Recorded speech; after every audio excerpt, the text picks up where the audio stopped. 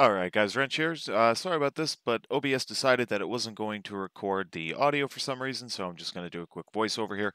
Basically, this is in response to a post I made on the ED forums talking about some performance issues with the mirror or the repeater that Rift sends to your desktop that you can record.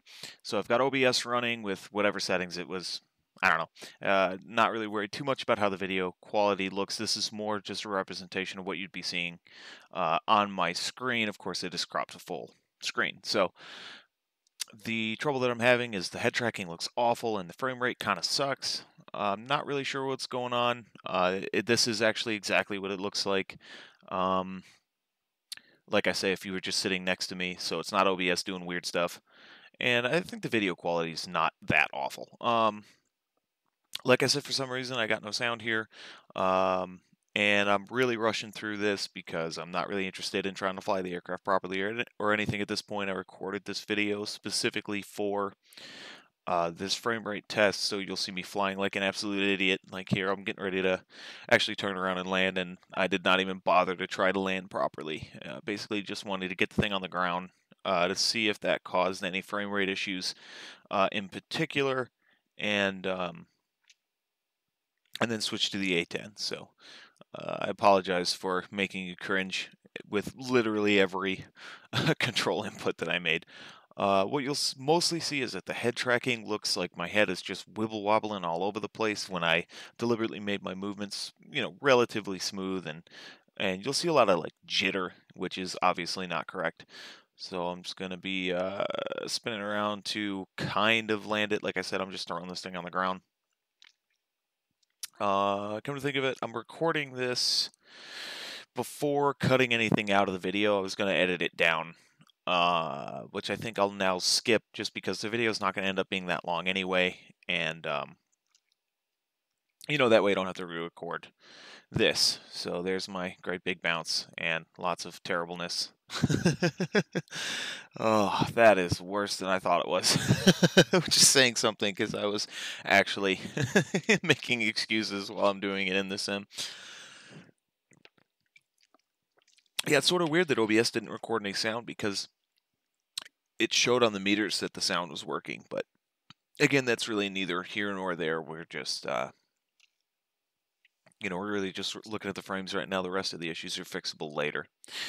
Okay, so now we're going to go ahead and load into the A10, and this actually took a second to load, a little longer than it normally does. Although I guess I'm used to I've been flying the Spitfire almost all the time recently. So the loading the amount of detail for the A10 is going to feel a little sluggish. Okay, here we go, taking off. And like, especially when I'm turning, from one side of the cockpit way over to the other side, you can really see that that jitter that I'm getting, which is really pretty insane. And again, it doesn't look anything like that in the HMD. It's perfect. There's no stuttering. There's no drop frames. There's no frame rate issues. There's no head tracking issues. The Rift, the HMD is working flawlessly. So to get these weird performance issues on the screen mirror, I really am not sure what the deal is. I mean, right there when I looked over the right wing, it almost looked like I was getting some crazy buffeting, but that was actually just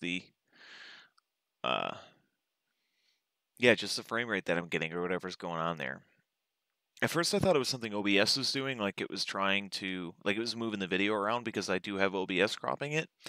But then I flew around and just took the HMD off and looked directly at the screen, and it looked exactly like that. So this just happens to be cropped from my initial testing when I noticed this problem in the first place. So again, it's not anything that OBS is doing. It's not because it's being cropped down. That's actually what it looks like on the screen. And then this is basically the same thing. We're just going to whip around, do a really crappy landing, and wrap it up. So I just wanted you guys, oh my god, that's bad. I just wanted you guys to get a chance to sort of see what it's looking like here, and it won't be too much more to the video.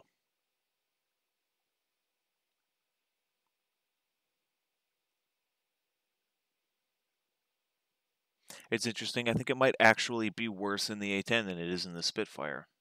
I was sort of wondering, that's why I wanted to do multiple aircraft. I was thinking it's possible that it was the Spitfire in particular causing the problem.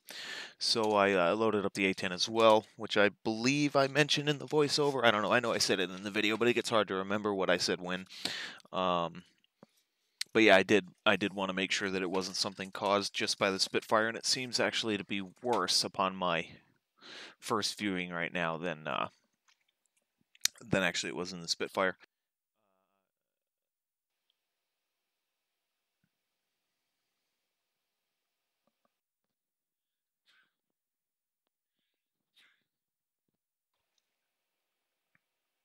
It's funny. That's one thing I'm still working on is in the Rift. I always feel like I'm a little farther away from the ground than I actually am, so I touched down a lot sooner than I was expecting. I'm still working on that with the Rift. I really haven't had a whole lot of airtime with the Rift yet, so hopefully we'll see some improvement in future videos there.